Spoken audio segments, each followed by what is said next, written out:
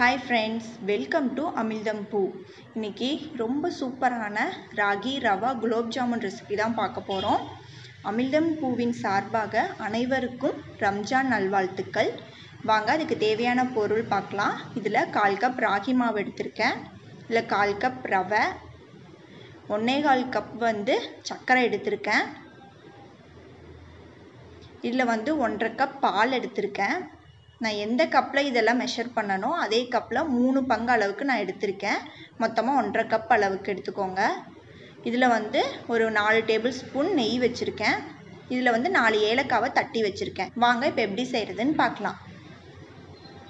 இப்போது அடுப்பில் ஒரு கடாய் வச்சுருக்கேன். மிதமான சூட்டில் வச்சுட்டு நம்ம எடுத்து வச்சுருக்க 1/4 கப் ரவை சேர்த்து நல்லா வறுத்துக்கலாம். ஒரு 2-3 நிமிஷத்துக்கு நல்லா வறுத்துக்கோங்க. கரிஞ்சு போகாமல் பார்த்துக்கோங்க. பாருங்கள், இப்போ ரவை நல்லா வறுத்தாச்சு. இப்போ நான் இது ஒரு பவுலுக்கு மாற்றிடுறேன்.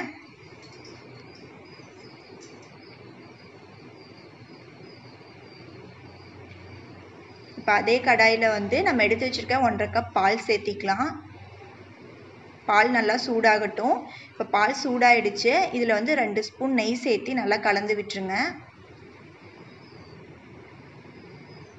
இப்போ இதில் நம்ம வறுத்து வச்சுருக்க 1/4 கப் ரவையை கொஞ்சம் கொஞ்சமாக சேர்த்தி கட்டி இல்லாமல் கலந்துக்கோங்க. அடுப்பு மிதமான ஹீட்லேயே இருக்கட்டும். இப்போ ராகி மாவையும் கொஞ்சம் கொஞ்சமாக சேர்த்தி நல்லா கட்டி இல்லாமல் கலந்துக்கோங்க. இந்த ராகி இதில் குட்டி குட்டியாக அந்த கட்டி வரும். ஆனால் நீங்கள் நல்லா அந்த கரண்டி வச்சு கலந்துட்டீங்க அப்படின்னா நல்லா அந்த கட்டியெல்லாம் இதாகிடும். பாருங்கள், இந்த மாதிரி நல்லா கரண்டி வச்சு நல்லா கலந்துக்கிட்டே இருங்க. அப்போ அந்த பாலும் நல்லா உள்ளே அப்சர்வ் பண்ணிவிட்டு நமக்கு இந்த மாதிரி ரெடி ஆகிடும், கட்டியெல்லாம் இல்லாமல். இப்போது நான் இது ஒரு பவுலுக்கு மாற்றுறேன். இது கை பொறுக்கிற அளவுக்கு சூட்டுக்கு வந்ததுக்கப்புறம் நல்லா பிணைஞ்சிக்கலாம். கையில் ஒட்டுற மாதிரி இருக்கும் போதெல்லாம் நீங்கள் கொஞ்சம் கொஞ்சமாக நெய் சேர்த்துக்கோங்க. நெய் சேர்த்து இதை நல்லா பிணைஞ்சி விட்டுருங்க.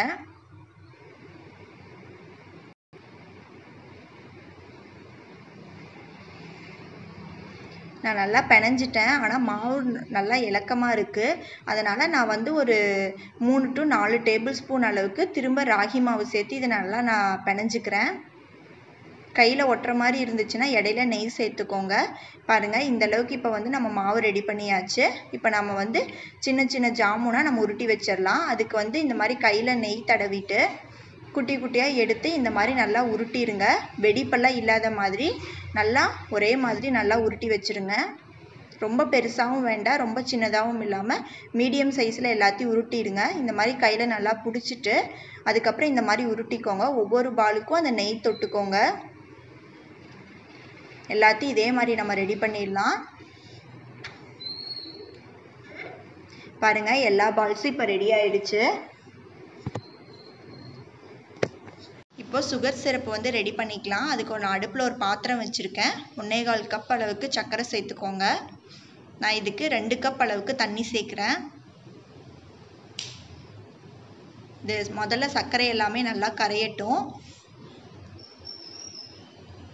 பாருங்கள், இப்போ சர்க்கரை எல்லாமே நல்லா கரைஞ்சிருச்சு. தட்டி வச்சுருக்க 4 ஏலக்காவை சேர்த்துக்கலாம். இது நல்லா கொதித்து ரெடி ஆகட்டும்.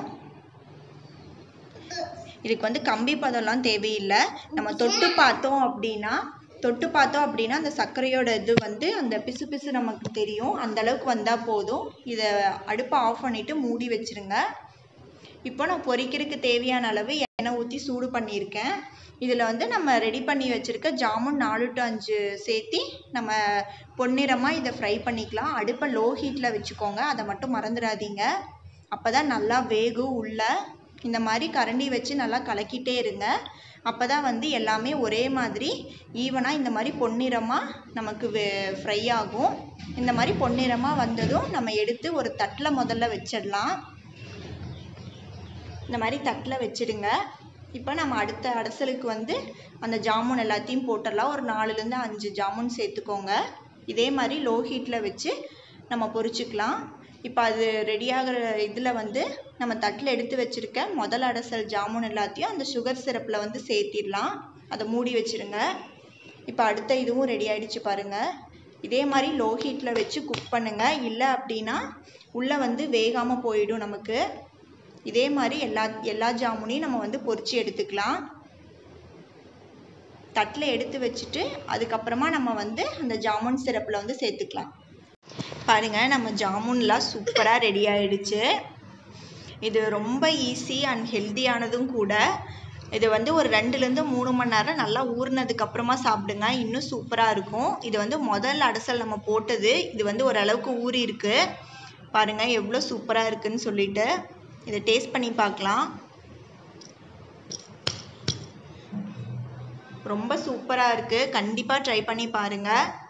ட்ரை பண்ணி பார்த்துட்டு உங்கள் கமெண்ட்ஸை சொல்லுங்கள் எப்படி இருக்குன்னு சொல்லிட்டு. தேங்க்ஸ் ஃபார் வாட்சிங். உங்களுக்கு இந்த வீடியோ பிடிச்சிருந்துச்சு அப்படின்னா லைக் பண்ணுங்கள், ஷேர் பண்ணுங்கள். என் சேனலுக்கு சப்ஸ்கிரைப் பண்ணாமல் இருந்தீங்கன்னா சப்ஸ்கிரைப் பண்ணிவிடுங்க.